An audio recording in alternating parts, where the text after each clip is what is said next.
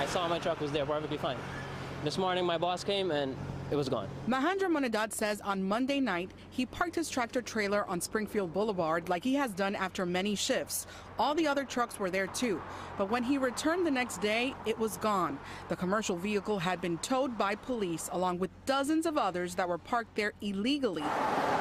As part of Operation Heavy Duty Enforcement, officers have targeted multiple locations across southern Queens. I want to cry. I want to cry because you got to pay over $2,000 just to get my truck off from the lot. This video shared on Twitter by the mayor's office shows the trucks being towed. Last week, the NYPD issued 597 summonses and towed 55 illegally parked vehicles.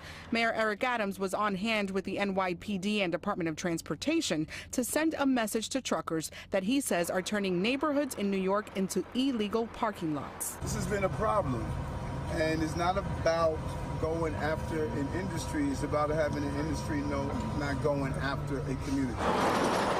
Large commercial vehicles are prohibited from parking on residential streets overnight between the hours of 9 p.m. and 5 a.m., 7 days a week.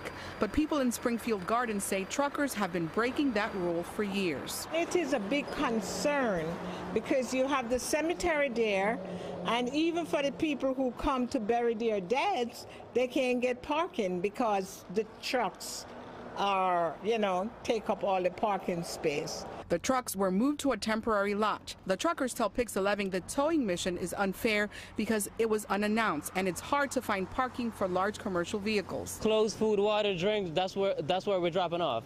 When the city needed us, we was there. During COVID-19, when they needed us, we was there. But now they're doing us very wrong about it.